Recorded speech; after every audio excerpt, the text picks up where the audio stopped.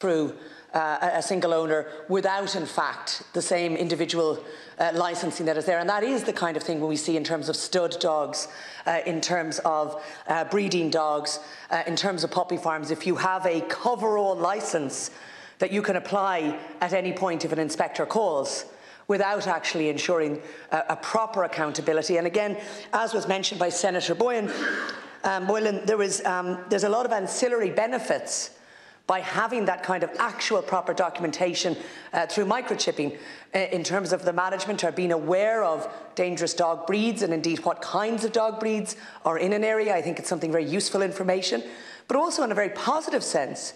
If we have that kind of genuine registration of dogs, we also can plan for them, even in terms of the public spaces that we want dogs to be able to access with their owners, in terms of ensuring the development plans, the planning for our parks and so forth also reflects spaces and plans for the existence and the prevalence of dogs in a particular area. In respect of, I think, the second very important piece, I was, like others, shocked, and I only learned through Senator Boylan of the fact that where animals are seized under the Health and Welfare Act 2013, that they are kept in this limbo until legal proceedings have concluded. And I do think there is no reason for this when I look to, I think, given that we set conditions in respect of animal control which must be met for, by a purported owner, and I think the provisions in section 4A of that has been inserted in section 2 of this bill, whereby that requirement of, say, proving ownership of the dog to the satisfaction of the authorised officer, I think that is a very reasonable requirement which meets the property requirements in terms of, I think there's absolutely no issue from my perspective in terms of property rights being affected, because there is a provision, but the onus is placed on an alleged or purported owner to prove their ownership. And I think that satisfies the property piece. And then we have to say, is there any other reason that you wouldn't allow these dogs to move towards being able to get new and loving homes? And it's very important that it's not simply because they're evidence, because when we have a raid on a puppy farm, the puppies are not evidence, they are victims. And they are who the damage has been done to. So we certainly don't want that we continue that. And I think it is really important that actually the rehabilitation and care for those who have been damaged by an action should be the priority. And in that sense, really ensuring that they have access to socialisation, that they can access forever homes is really, really important. So, Minister, I think that's a very sensible provision. I think the precedent is set in the Animal Control Act, and those are the provisions mirrored here. So I think this really is a good proposal, and it will make a huge difference in terms of ensuring that those who are mistreated do not continue to suffer in this regard. Lastly, Minister, and I come to a slightly wider piece, I welcome that there is a review in terms of animal welfare. I hope that we do get a proper debate in terms of the Agriculture Committee's report in respect of those issues. I think we need to have that in this House. And I do want to just signal, again, this House has a record in these issues because we brought amendments to the Greyhound Racing Industry Act in 2019, specifically around welfare and around the obligation for the rehoming of greyhounds. And I have been concerned by reports over the last year that there seems to be a slippage within the Greyhound Racing Authority in terms of the amount that they are contributing or allocating in terms of their resources to those issues of welfare, which seems to be rolling back, and also where we've had signals whereby there have been Greyhound Racing Ireland, for example, where there has been questions of not engaging in rehoming projects with organisations, welfare organisations, who have been critical of the greyhound racing industry. And I think that's very unfortunate, because we need all organisations to be supported in terms of these welfare issues, and we need to ensure that we don't have a rollback in the delivery of the obligations under Section 29.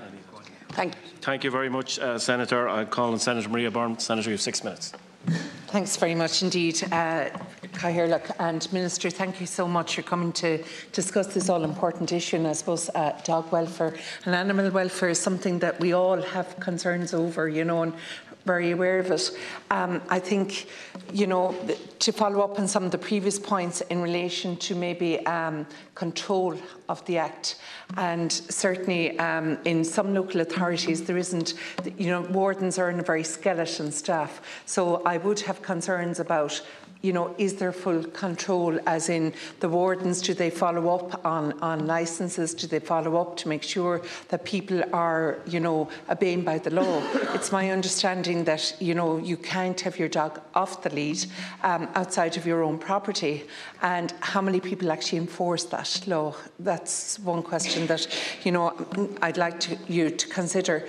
In terms of so many local authorities, not every local authority has a dog warden, and in some of them it is a skeleton staff. And, you know, when you've got a big local authority, it is very, very hard if you've only got one warden to actually follow up on every single complaint. So I'm sure some of them go amiss. And while I'd like to pay compliment to the people that go out there and carry out their job, and the many volunteers as well that are with the different animal welfare groups, because I know in my own area in Limerick that there are so many people involved in Limerick animal welfare, but there's also private groups that actually go out and collect dogs that are maybe abandoned, and other animals as well that are abandoned maybe you know, around Christmas time and at different times of the year, and they go out and they bring them into their own homes, and then they actually go on to try and rehome them. I do think it's welcome that we don't see as many dogs are being put down as we have in the past, or the reports are that they're not being put down, that they are being rehomed. But I do think that this is welcome, that there isn't as many, you know, ending up being put down. In terms of, I suppose, the control of the Dog Act, and in terms of what we saw with the young boy there in Wexford a few weeks ago, the sheep last week, that's all about control, and I think that's two really, really serious issues that we need to look at. Also, in terms of the microchip, my understanding is that currently the microchip is actually linked back where it happens. It doesn't always happen in every area. It's linked back to the breeder. But that realistically is not good, because it should be linked to the licence, and I think that's very clear in Senator Boylan's bill, certainly, because, you know, I mean, if it's linked to the licence, then it's linked back to the actual owner of the dog, because even you regularly see maybe on Facebook or in social media different animals that have been abandoned, and yet an owner can't be traced because the dog isn't chipped or whatever. So I do think it should be made compulsory that every animal should be chipped, but chipped to the actual licence.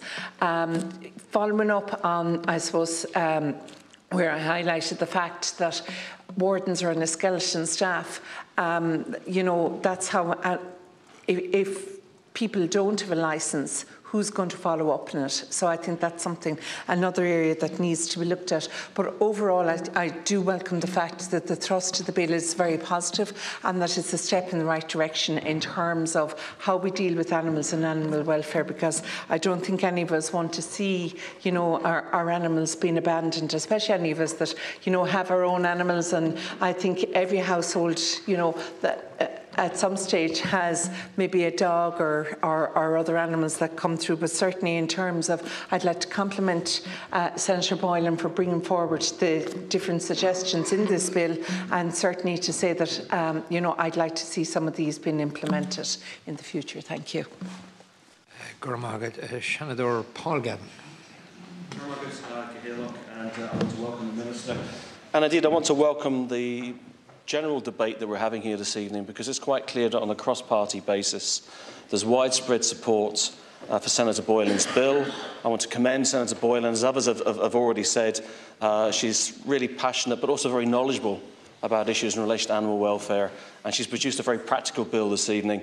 The challenge for us, and it's a challenge we've met before, is to unite around a common cause here. And I would appeal to you, Minister, when you're responding, to give a commitment that your government will facilitate this bill quickly through all stages of the Seanad, because it's a very simple bill. It's something we all agree on. There's no complicating factors here. And as others have said, like Senator Carrigy, like Senator Higgins, I didn't know that when animals are seized in terms of welfare cases, that they face months and sometimes years in an animal shelter until the case is actually completed. I don't think the general public know that. And I think if they did know that, it would be entirely unacceptable. Look, I mean, I'm a passionate dog owner myself. My 15-year-old Blossom hopefully is tuning in this evening. She's giving up the World Cup semi-final, and that's the level of commitment we need to see. Is it? Okay. But on a serious note, and I think that it's important to recognise that there's been a collective agreement on this point. We have a real problem with enforcement, Minister. We have a real problem with policing and enforcement. And that awful incident with that poor child, my heart goes out to him and his family. But we also have to be clear, what we need is enforcement and enforceability, and we need resources. Otherwise, new laws aren't actually going to actually help in that case. And thanks to Senator Boylan, I looked at figures in relation to where I live in Limerick, where we have just 2.5 dog wardens for 8,500 dogs. And the detail is really telling, because basically no prosecutions in relation to the Control of Dog Act last year, none whatsoever.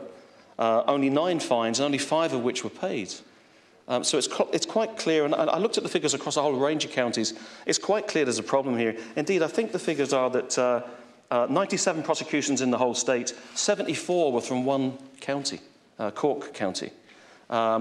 So there's a massive problem here, and I mean, I think collectively we need to ensure that this government addresses that issue of enforceability, of accountability. And I do want to speak to, I suppose, the wider issue that's been, because it's interesting, when I put out some publicity in relation to this topic, I've got a huge response from the general public, particularly in Limerick where I live, and it was pointed out to me there's not one animal welfare inspector in Limerick at the minute. So where there are cases of cruelty to animals, the only recourse is to the guards.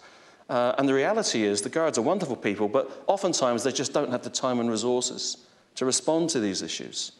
So there are simple, practical steps that we need to see taken at local authority level, but of course that needs to be funded, and it needs to be funded at government level to make a real difference in relation to these cases. So, to summarise, the legislation we're discussing today, it will tidy up an anomaly in existing legislation which will assist animal welfare groups to improve the lives of dogs who are rescued under the Animal Welfare Act and to trace ownership. It's a very worthy bill that should be pushed through the Houses speedily and with cross-party support.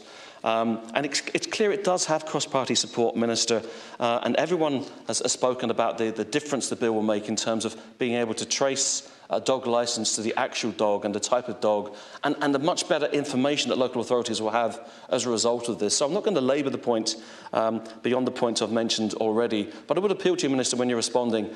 This is an issue, like others, in fairness, where we should really get together and ensure that we don't play politics with it, that we get this bill through the Seanad as quickly as possible, because I think the general public out there would like to see these issues tackled quickly and clearly, and thanks to Senator Boylan, we have a bill to do just that. So I commend the bill, I commend Senator Boylan, and I commend all of the people who've spoken so passionately here this evening. Gurmagad. Tim Lombard. Thank you, Chair. First of all, I'd like to apologise. I was late for the debate. I was actually at the Agricultural Committee, and it's unfortunate that both were at the same time, and I think that's unfortunate.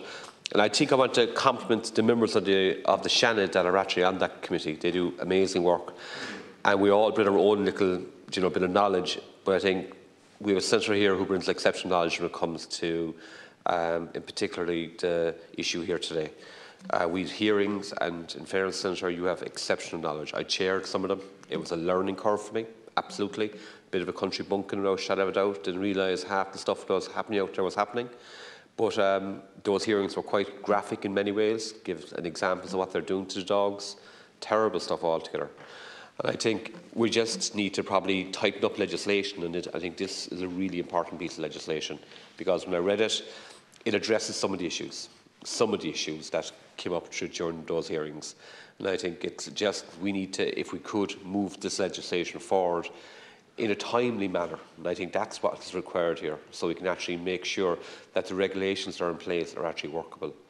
As you've heard from other speakers, like the regulations at the moment are absolutely bizarre. Like, I don't know how departments could allow this kind of interaction to happen because like they are literally not workable at the moment. And I think this piece of legislation goes a long way to actually sort out some of those core issues. But like we have probably a cultural issue in some regards too, and I think it's about legislating, definitely. It's about informing. It's about educating. And look, we saw what happened yesterday, the day before, with the sheep kill, you know. And that was another significant issue as well. And like, I was talking to Senator Kyle about this yesterday, and he rightly said the ads that we had in the 80s about sheep kills need to come back. And I think, you know, it's about educating people too about what they need to do to control their dog. And that's a body of work as well. That's probably not in this legislation, but has to be a part of the team of change. I think that's it. It's about a team of change. And in fairness, it needs to change. Society wants it to change. As other speakers rightly said, this is a huge issue. Like every household, not every household, but the majority of households have a pet of some nature. Do you know, they're all connected to this. The majority, 99.9% of them, take care of their pets in a really appropriate manner. Unfortunately, we have the minority, and because of that, we need to have the legislation in place to make sure that those dogs are properly treated, and not just dogs, pets. And I think it's just an important issue that just needs to be addressed. And from my point of view, I was just disappointed I actually missed the start of it, but I think it's, you know, to lend my support to it. I will do what I can to make sure this goes through the House as soon as we can, because we all have our own skill set. This probably isn't my skill set, but I've learned a lot in the last 8 or 9 months regarding this issue. And it's important now that we actually try and get this piece of legislation through so we get meaningful change on what really is an important issue. Thank you, Chair. Gurmaid a Carly agus Boylan fáilte a Curravan Ara tá mé sásta goil sin seo hon an villa seo a flé agus Boylan Cougardas a heolú le Macóglaki Seanadúr Lynn Boylan as an villa cur os Coran Seanad an ocht. Minister, I want to say a couple of things, and I won't prolong the debate because it's great to hear the unanimity that's across the House in support of Senator Boylan's bill.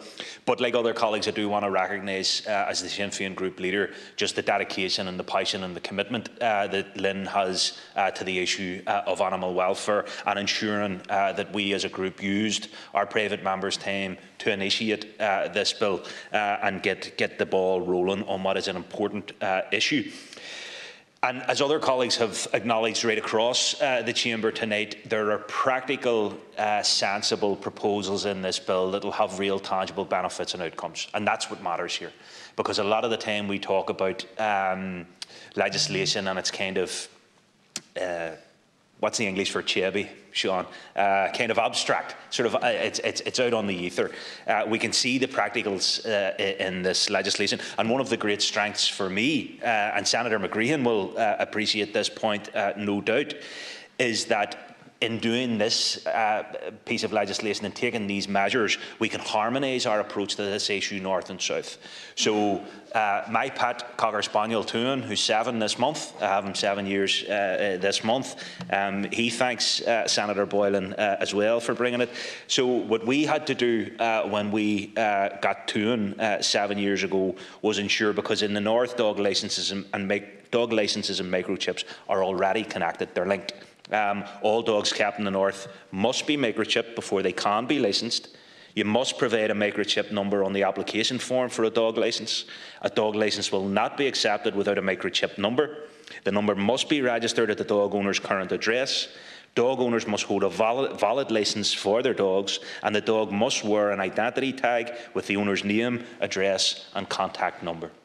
So we know that it can be done. We know that a bit up the road they're doing it, and it would, particularly given the nature of the border and communities, whether it's families or a plot of land or a farm or wherever it may be, straddle the border, and it would make sense to do it here too. The primary focus of this legislation is of course, obviously on the issue of dog welfare, but as has been said already, not only can this legislation be extended to apply to other animals, but it can lead to greater protections and accountability for harm caused to other animals, such as cattle and livestock, as was referenced earlier. So, Minister, in bringing my remarks to a conclusion, I just want to indicate that and reinforce the message. You've heard it repeatedly, but I'm going to say it certainly as the last of our speakers before Lynn ultimately wraps up. We aren't precious about this being our bill. We just want to see it get done. We want to see it become law, because the reality is that every day, every single day that this legislation isn't progressed through these houses, isn't ultimately passed, and then isn't effectively implemented, then it adds to the weight for dogs who are waiting for a loving family and a forever home. So while we wait, they wait even longer. So the sooner we get this done, the sooner those of us all who are dog lovers, and there are many across the chamber, the sooner we get this done, then the sooner dogs can start to be rehomed and sent to their forever homes. So that's why I think this makes sense, and ultimately that's the outcome. I think, as broad and as positive as this legislation is, for me, I think that's the real crux of it. So I appreciate and recognise the support of colleagues across the chamber tonight. I hope we can take that same approach to get this through this House and indeed the other House as quickly and as efficiently as possible. Seanad, Sean and welcome Minister Hackett. And thank and compliment Senator Boylan for initiating this bill, and indeed compliment the members of the Joint Oireachtas Committee for their work on the publication of the report, of which there are numerous recommendations and observations which hopefully can be progressed over the coming period. And I know the Minister is reviewing the guidelines at the moment. I previously, in my previous life, served as Minister of State at the Department of Community Rural Development, and we enacted at the time the revised guidelines in relation to dog breeding establishments, which came into effect on the 1st of January 2019, which were a vast improvement on what was there previously. Obviously not everybody will be satisfied that they went far enough, but there was certainly a huge improvement in relation to socialisation of pups, and focusing on improving the welfare of dogs and pups. They provided greater clarity, as said, on socialisation, greater emphasis on the need of accurate record keeping, direction in relation to staff animal ratios, and a provision for unannounced inspections of dog breeding establishment by the local authority veterinary service. Of course, those are the establishments that are regulated, that are recorded. Are they all recorded? Are they all regulated? I mean, we can see they're not, and those are the difficult ones. Those are the individuals who don't comply with the law and keep breeding animals and sell thereafter. So I do, and as someone who had a rescue dog for a number of years till she passed away, you know, I do know the importance of socialisation and the difficult backgrounds that many breeding dogs come from, and how it takes them a period of time to recover from their ordeal and to get used to being loved and to be held and to be cuddled and everything else that you do with little dogs. I have to say, confess, I wasn't aware that and I suppose there are legal issues here in relation to the ownership of the pets, and I know from some of the value of some of these dogs are quite astronomical, so that probably accounts for the difficulties in rehoming them, but that's no excuse, because they are, particularly puppies, who at that age need the socialisation, need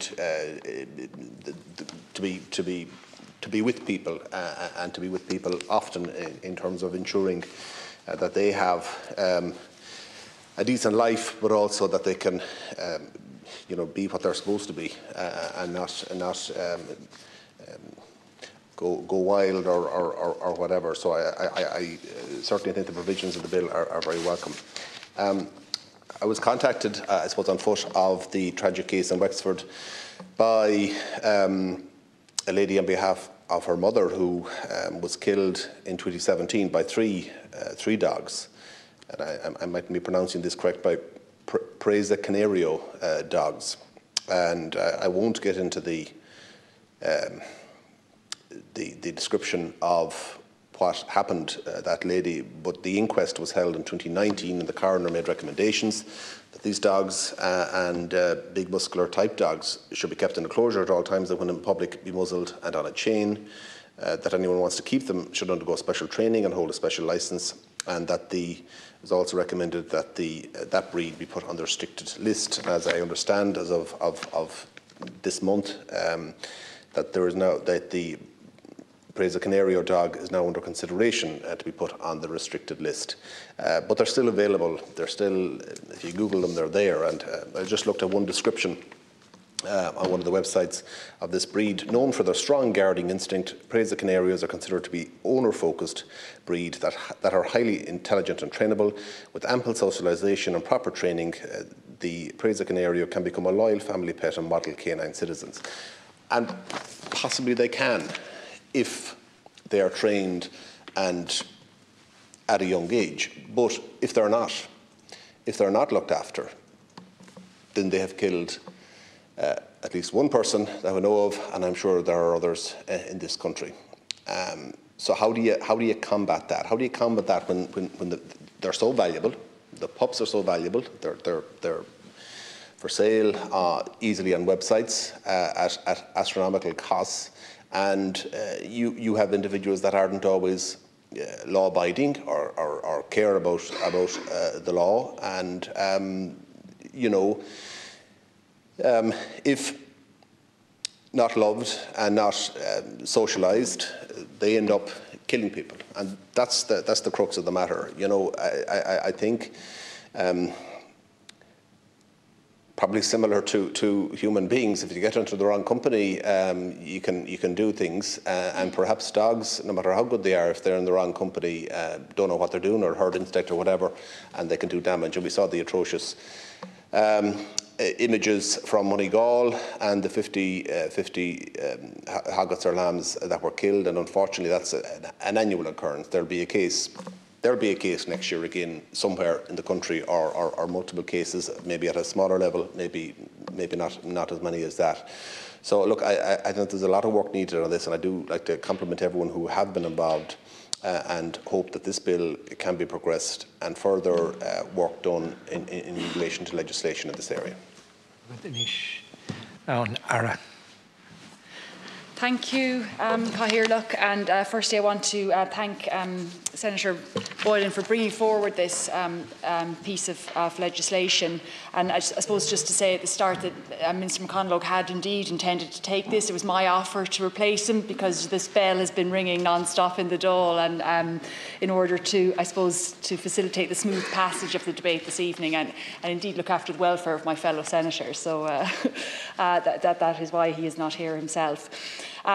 Certainly, I think at the outset it is worth acknowledging I think that this chamber has been a wonderful chamber, and this is not the first time, and many times we've discussed issues in relation to animal welfare. Certainly that was highlighted by Senator Hoey and Higgins in their inputs, and I think it is welcome that we do discuss these issues, and also to acknowledge, certainly as Senator Kine did, the work that the committee on Ag has done in this area, and certainly the input from the senators on that committee, so thank you for that. I suppose firstly I would like to acknowledge the value dogs bring to the homes and families across Ireland, to families. They are fantastic, loyal companions, valuable friends to many people around the country, and indeed was heartened by Senator Boylan's own story, her rescue story. And indeed I have two rescue pets at home, maybe watching the match as well, Penny the Whippet and Millie the Lurcher, who certainly bring great joy and love to our family. So I can absolutely concur with the wonderful value dogs, particularly rescue dogs, can bring to people's lives. I think certainly it's clear that we do need to do more work in terms of strengthening the enforcement of the legislation that we already have, and I think that has been raised. Certainly Senator McGreehan has raised that, and others. And indeed, what happened in Wexford and in Moneygall is absolutely horrifying, and we have to take every step to ensure that the existing policy and the legislation is being implemented and enforced. And I think that has been highlighted by a number of senators. And indeed, that's why the Taoiseach has asked my colleague, Minister McConalogue, to take a leading role in this area and to examine what shortfalls there are regarding issues around the control of dogs, around dog welfare, licensing, breeding, microchipping and policing, both nationally and at the local authority level. And certainly maybe if we can learn from our colleagues in Northern Ireland, as Senator O'Donnell highlighted. I mean, that's something we do need to extend out and engage with. Certainly, I suppose it is important, and actually Senator Victor Boylan articulated it well. There's a cross-government nature of this challenge because the welfare of our dogs and other animals lies in 3 different departments. So I suppose first and foremost, my department is fully committed to promoting responsible pet ownership, and Minister McConalogue has begun that review process. He has tasked senior officials in my department to scope out where the responsibility around dog microchipping, dog welfare and pet sales can link in with a broader framework for a wider interdepartmental effort to improve coordination and effectiveness in this area. Minister McConalogue and Minister Humphreys have also been in contact in this regard. Minister Humphreys, as Senator Boylan highlighted, holds responsibility for the Control of Dogs Act 1986 and the Dog Breeding Establishments Act 2010, while Minister Darragh O'Brien's department has responsibility for local authorities, and they have a role to play here. So again, I suppose that this cross-government challenge is highlighted further. In early 2022, both the Department of Agriculture, Food and the Marine and the Department of Community and Rural Development launched an awareness campaign highlighting the responsibility of dog owners in relation to dog control and sheep worrying. Last year, the department launched Ireland's first National Animal Welfare Strategy, 2021 to 2025, which was titled Working Together for Animal Welfare. And this strategy sets out broad principles as to how we will improve animal welfare in Ireland over the coming years. And it will be relevant to the review that Minister McConalogue will lead in the coming weeks. Pardon me. One of the commitments in my department's animal welfare strategy is to establish an advisory council on companion animal welfare, and that council is now up and running with independent members with a range of expertise and experience having been appointed. The Council has met on several occasions this year, and it will advise on policy matters and, where appropriate, issue guidelines and recommendations in relation to companion animals, including on some of the issues under discussion here this evening. The Council is actually scheduled to meet again tomorrow, and Minister McConalogue and I look forward to receiving the group's recommendations. My department has primary responsibility for the Microchipping of Dogs Act 2015, and data received on compliance is encouraging. According to the latest figures available, 124,408 dog microchips were registered during 2020.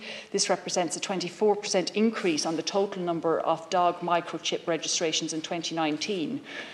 In relation to the safe sale and supply of dogs, my department has introduced SI 681 of 2019, which requires anyone selling or supplying pets to keep records, including a record of from whom the pet was obtained and to whom the pet was sold or supplied.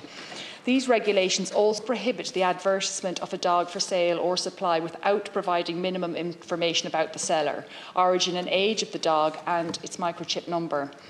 This applies to all forms of advertising. Unfortunately, the reality is that not all dog owners act responsibly.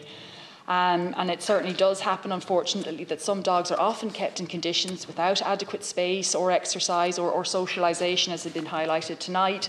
And this can lead to problems with temperament.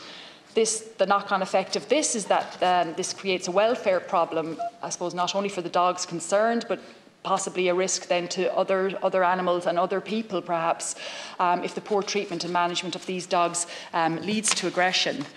I think in relation to, I suppose, my colleague, Senator Vincent Martin, did highlight, I mean, my own party, the Green Party's long record in supporting stronger animal welfare legislation. But again, I think what was clear from tonight is we do have some good, strong legislation. We have good laws, but again, it's about the enforcement of those laws, and I think that's really something we do need to focus on, in the months and years ahead.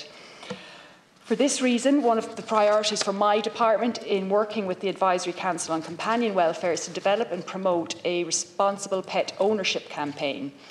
Responsible pet ownership is about educating people on what they need to consider before deciding whether to get a dog or indeed a cat or any pet, any animal, how to keep and manage a dog for the topic tonight, how to manage a dog appropriately, breeding healthy dogs with the right characteristics and healthy conformations, and the responsibilities of dog owners towards others, particularly in relation to issues such as aggression and indeed sheep worrying.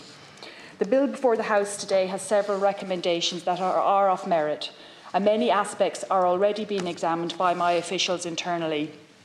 Department officials have also been engaging with stakeholders and dog welfare charities on many of these issues, including those relating to the welfare of dogs. In early January, Minister McConnell will meet, early January 2023 that is, Minister McConnell will meet with Minister Humphreys along with officials from both departments, where both ministers and sets of officials will bring their internal findings together to progress this matter with the urgency that it needs and deserves. The cooperation of the authorised officers from the ISPCA and DSPCA with An Garda Síochána and the Department of Agriculture, Food and Marine is recognised and deeply appreciated. I have full confidence that this cross-governmental approach will lead to definitive action to improve the situation without delay.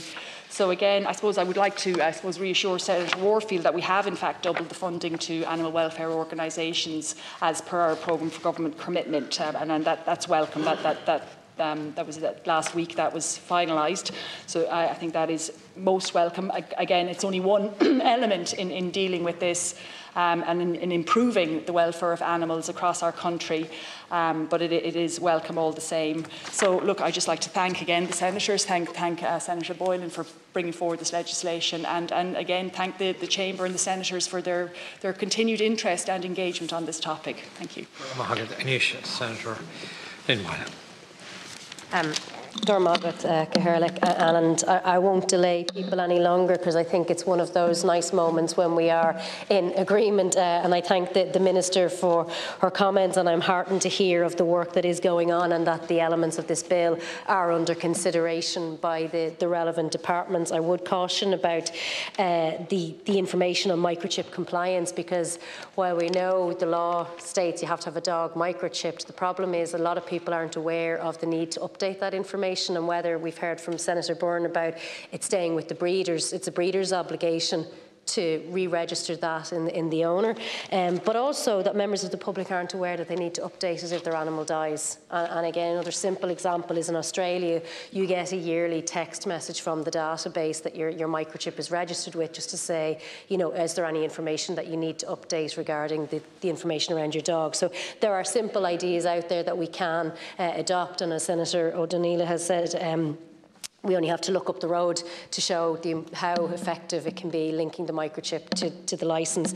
But I won't labour the points anymore, other than to, commend this report and ask people who haven't already read it to read it. I'd like to thank everybody for their comments tonight and for their generous comments in relation to my own work. But I would like to extend a special thanks to the members of the Agricultural Committee, because I am a dub.